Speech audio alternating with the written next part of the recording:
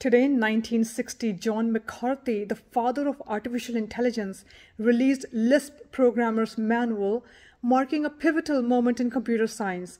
Unlike rigid languages, LISP allowed programmers to create their own data structures and functions, empowering them to tackle complex problems.